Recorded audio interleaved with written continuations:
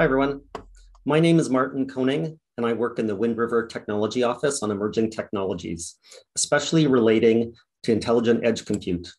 We've recently been working on system architectures that enable real-time and safety using Linux that I want to share with you. Most of you know Wind River as an embedded OS company.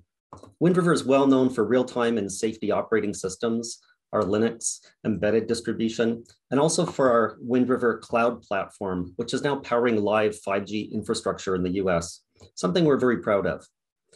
However, I know many of you have seen the digital transformation messaging and vision on our new website, and that story is bigger than any single product or any single company. The larger opportunity is to scale mission critical system value by leveraging a cloud connected intelligent systems approach. Many participants here at Arm Dev Summit are also on this journey. And together, we're finding significant benefits collaborating at the system and solution level. We're also finding new engagements from companies and organizations that are coming to the intelligent edge from the IT, cloud, and telecom sectors, as they all look to deploy and operate end-to-end cloud-connected solutions right down to the cyber-physical level of sensing, actuating, and processing at the edge. Their diverse use cases are projecting new requirements into the embedded system space, requirements for new protocols, new service deployment mechanisms such as containers, new middleware, and new expectations about usability, extendability, dependability, and scalability. Traditional embedded devices from decades ago were typically fixed function boxes that were designed, coded, tested, manufactured, and then sold. Now, device manufacturers create edge devices, which are connected devices, as the word edge implies. Edge devices need more than real-time and safety. They must integrate into a broader end-to-end system easily. They need to be managed, often remotely. They need to be secured, and they need to be trusted by those who use them. To achieve this, edge devices need more of the capabilities and core values from the IT, cloud, and telecom space, such as manageability and dependability. This is needed to enable edge devices to better integrate into the broader IT, cloud, and telecom infrastructure. These additional device side needs motivate a dramatic increase in software and compute. Sometimes the end result can be that the actual software and compute needed for the original purpose of the device ends up being just a small percentage needed by the device overall. To double click on this rise in system complexity, I'd like to tell you about something a CTO of a medical device company shared with me a couple of years ago. He said, we used to build infusion pumps. They were standalone embedded boxes that did what they needed to do, and they were fairly simple. What we build now is an infusion management system that is under the hospital's IT department control and is integrated with the hospital's patient and staff database and its billing system. At that time, I thought this kind of application-specific system integration was a corner case, but I now see this happening in all vertical markets. We only have to look to robots and cars to see how an intelligent system-level approach and IT-OT convergence is enabling new, powerful use cases. Traditional standalone, fixed function, resource-constrained embedded device projects are becoming rare. They're being disrupted by edge devices that are resource-rich, multi-core, multi-OS integration platforms, which host a large and diverse amount of software integrated into a bigger solution and a larger value proposition. These end-to-end systems have system requirements that bring new challenges for device software. But of course, the situation is more complicated than that. New SoCs and boards can now be designed and brought to market faster than ever and have more powerful and more specialized concurrent hardware acceleration features that we want to exploit from software. And the software workloads themselves are increasingly diverse due to hardware consolidation. We're at a point where single chip solutions often need to be able to run stringent real-time or safety workloads while implementing unprecedented levels of system management features at the same time. And that in itself brings requirements around security, connectivity, open source compatibility, and more.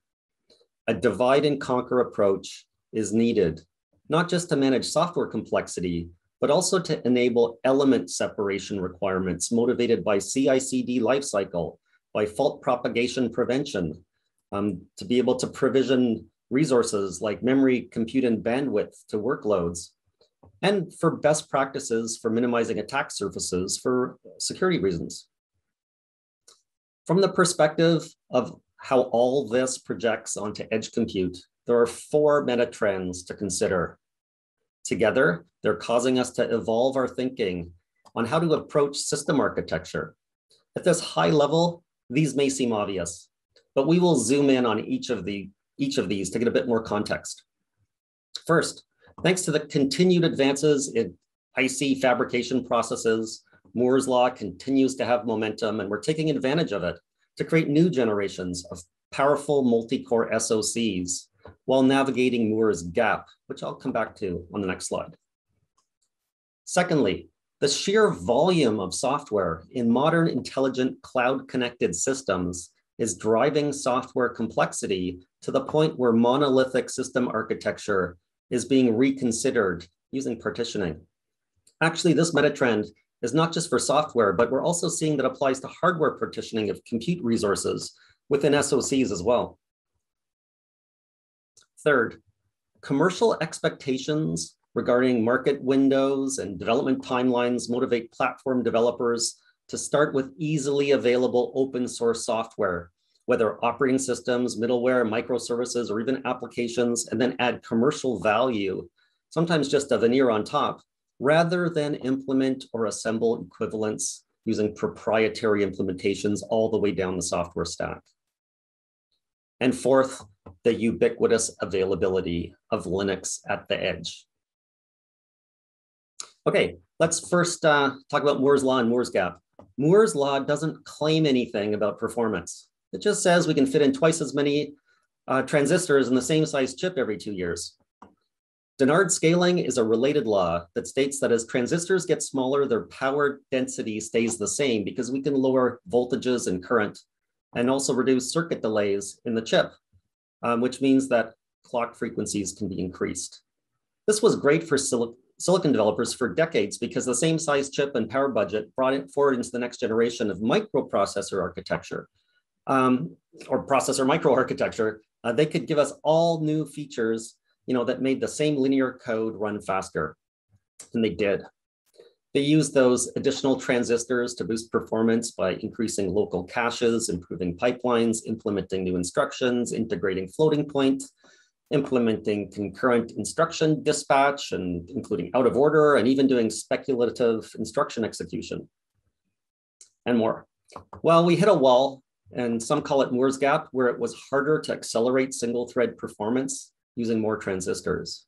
The end result is that now silicon developers use those additional transistors to add accelerators, bring integrated peripherals into the chip, and also to offer up multiple cores. Increasingly, also multiple types of cores in the same chip configured into hardware partitions called compute islands. In the future, we'll continue to see even higher numbers of cores, accelerators, and peripherals integrated into SoCs. Thanks to EDA tools and building blocks, it's now faster and easier than ever to create these specialized and customized multi-core chips. This is absolutely fantastic for hardware developers. And it's why we are all here today, because Arm is at the center of that. It also has a massive impact on systems and on software architectures. Cars are now software-defined vehicles, and every software feature requires some amount of compute bandwidth and storage. Every feature has to be able to find the others in order to collaborate and coordinate. And that in turn requires more software for communication, middleware, high-level services, and frameworks. The numbers being shared within the automotive industry are showing that each decade, there's 10 times the amount of software being integrated into cars. You can bet that all that software is not running on a single operating system instance or even on a single OS type.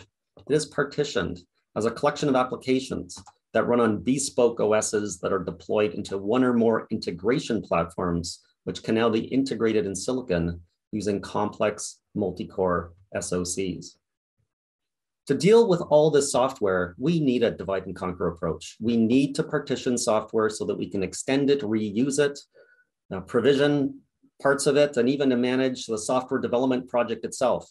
And then there's the importance of containing faults and determining which part of the system is experiencing an erroneous behavior and mapping that back definitively to the code that caused it. Partitioning software helps at so many levels. When we update software in a running system, we don't want to update or restart active systems unnecessarily. Again, partitioning of software can help with that. Meanwhile, there are many trends affecting the software landscape. Open source is becoming Linux open source. Open source projects increasingly are written to Linux APIs, and as Linux adds more features and software uses them, that software becomes less portable. Porting Linux software to a foreign runtime environment is a losing proposition, since it is something that would have to be done over and over again to enjoy updates brought by the open source community afterwards. There's a copy of Linux running in the system. It's so much easier to just run Linux open source on Linux. Larger services and applications now come with their own OS instance to avoid issues with host OS dependencies, such as version mismatch problems. These complete execution environments might be virtual machines, containers, or even bare metal images that can run on a well-defined hardware layer. And then there are all the abilities we expect our converged IT/OT systems to have now. I won't go through this list, but you can imagine the number of requirements and the amount of software needed to achieve these, even partially.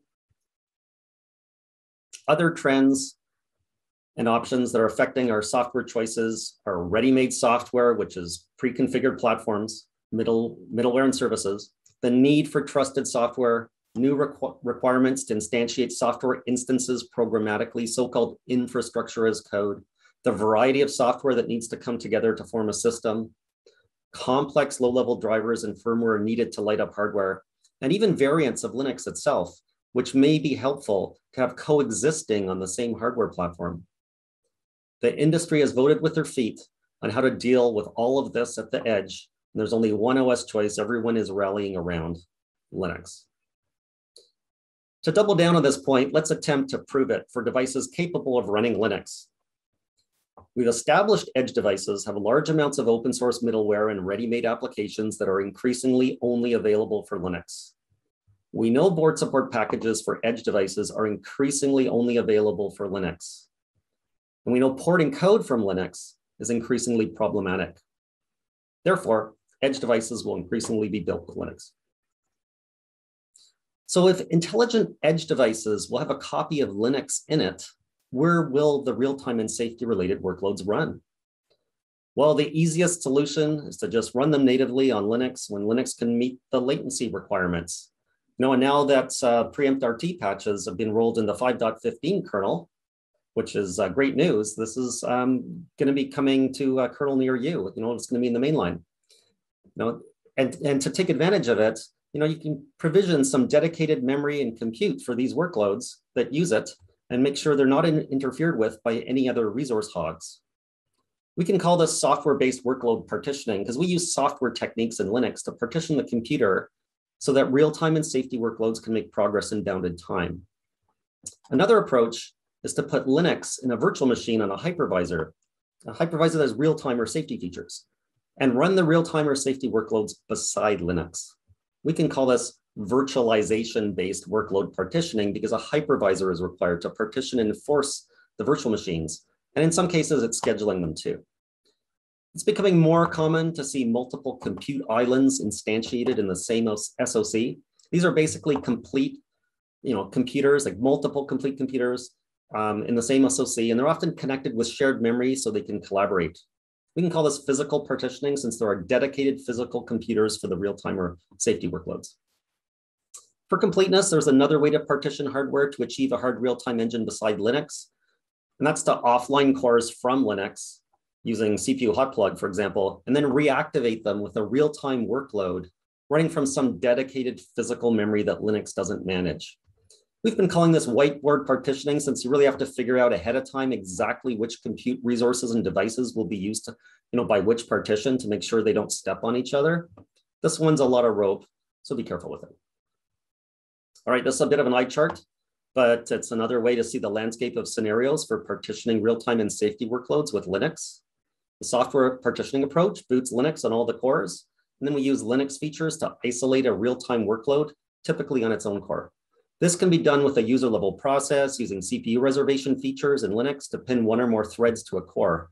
That process could also be a unikernel, which helps reduce the number of system calls into Linux. It could also be a KVM-based virtual machine with one or more vCPUs running using CPU reservation. We'll call this soft real-time because it can achieve reactivity, but it's hard to guarantee it since there's still some non-determinism in Linux, and the core can still enter the Linux kernel for system calls, traps, executions, and interrupts. So there's potential for interference. The whiteboard partitioning approach leverages the Linux CPU uplink feature to take a core offline, and then we can restart it with a new payload in physical memory. That payload could be a native polling loop, although we've been using an RTOS running under a separate hypervisor that only runs on the offline cores. That protects Linux in case the workload crashes. This scenario can achieve hard real-time if the workload is hard real-time, but it isn't safety capable since Linux can still interfere with the hypervisor on that core or cores and thus the workload. The third scenario here is often referred to as a mixed criticality scenario, because if you use a safety capable hypervisor, you can mix safe and unsafe workloads on common hardware that the hypervisor partitions. And finally, we have the compute island scenario here, where you have Linux running on a first CPU cluster, and beside it in real time, beside it a real-time or safety workload is running on a secondary computer in the same SoC. We know there is a need for some degree of real-time response in edge devices. There are also real-time requirements for the connectivity infrastructure, which are largely being pursued with 5G and TSN technologies these days. And clearly, there are use cases for real-time in industrial robots, in vehicles, medical devices, and drones, among others. Here's some general guidance on how to integrate real-time and safety workloads with Linux, depending on what you need.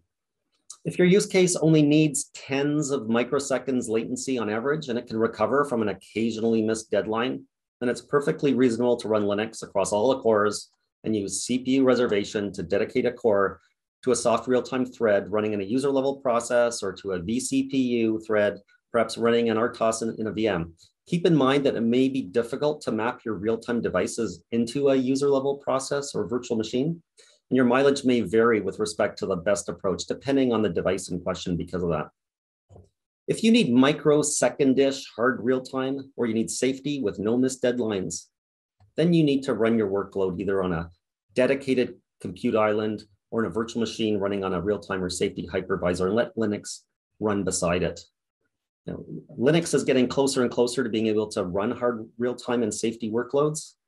But if you need microsecond-ish and you need certification for safety, then it's not there just yet. For the workload partitioning scenarios that have Linux with auxiliary runtimes, we need ways for those auxiliary runtimes to collaborate and integrate with Linux. In particular, we want them to be able to send any printf or console output to Linux, and we want them to be able to read and write files from Linux file systems when those file systems are available. And since it is likely that those auxiliary runtimes are more brittle to program on than Linux, we probably want to run most of the applications on Linux and only have the real-time or safety functions running on the auxiliary runtimes. That means we will need to split our applications across Linux and the real-time or safety auxiliary runtimes, and thus we need some way to have them collaborate. The traditional way to do that in the cloud is to use TCP/IP between partitions. For edge devices, using a WAN protocol like TCP/IP is a heavyweight approach. So it's interesting to have an IPC mechanism that is more optimized to local communication and shared memory in particular, and hopefully still use the standard APIs. This is a problem space that we've been focusing on in the Linaro OpenAMP Application Services Working Group. Our goal is to enable auxiliary runtimes to cleanly integrate with Linux as real-time and safety offload engines. We want those auxiliary runtimes to be able to leverage Linux-based resources using standard APIs and also be reachable using high-speed local IPC APIs that are POSIX-based. VirtIO to the rescue. It's already available for Linux and for many of the runtimes that could be deployed as auxiliary runtimes beside Linux. VirtIO has an open specification and it has flexible connectivity options. It has AF VSOC, which is particularly nice for local IPC. VirtIO can, in theory and now in practice, be run over a shared memory without a hypervisor. And it is provided not only for low-level device access, but also for higher-level services like file systems and IPC. Here's a generalized hypervisorless VirtIO architecture where Linux owns the general purpose cores and devices, and an auxiliary runtime is run using dedicated real-time or safety cores. And they just have the devices required by their real-time or safety workloads. Everything else is under Linux control. Each auxiliary runtime is a VirtIO front end with its own chunk of shared memory, its own hardware notification mechanism to interact with Linux. And on Linux, it has its own Linux-based daemon as a VirtIO backend.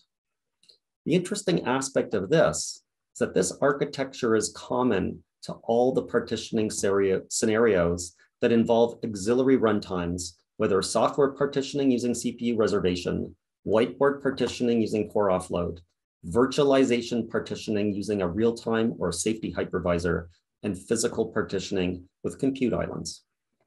It is helpful to have a common approach and common APIs that can unify multiple system architectures to enable software and knowledge reuse. Here you can see where memory is actually shared between the auxiliary runtime and the Linux-based daemon that provides it access to Linux services. This is shown for each of the scenarios involving auxiliary runtimes, notably core reservation, core offload, mixed criticality, hypervisor, and compute islands. With VirtIO set up like this, an auxiliary runtime like a small RTOS or executive can offer ANSI standard IO for the purposes of output and file access. And it can also offer POSIX socket APIs for AF-INET or AF-VSOC IPC. Our approach was to enable socket-based IPC with AF-INET first over VirtIO and then switch to AF-VSOC, which really reduces the amount of code in the auxiliary runtime, while at the same time increasing IPC performance over the shared memory about 10x over TCP/IP. Some conclusions from this work and this presentation. Partitioning at the OS instance level can help us manage system complexity within edge devices. Linux is critical to edge devices. Linux can still use help from auxiliary runtimes when the system has real-time and safety workloads that it cannot accommodate yet. Compute islands and complex multi-core SoCs are enabling mixed criticality systems using hardware partitioning as an alternative to real-time or safety hypervisors. Hypervisorless VirtIO is a promising approach to diverse workload integration on multi-cluster heterogeneous multi-core SoCs. All right, here's some links to further information and sources describing what we've done to KVM tool, which is what we used for the VirtIO daemon on Linux, and to enable hypervisorless use cases in general. As mentioned, this work is being done under guidance from the Linaro OpenAmp Community Project Working Group on application services. Please consider reaching out to our group if you are interested to participate in this community effort. Finally, I should mention that this activity is sponsored by my employer, Wind River, as it is aligned with our vision for mission critical intelligence systems, including those that leverage Linux at the edge. Wind River Studio is a cloud-native platform for the development, deployment, operation, and servicing of intelligent systems. You can get a tour of Wind River Studio at the link on the screen. Thank you.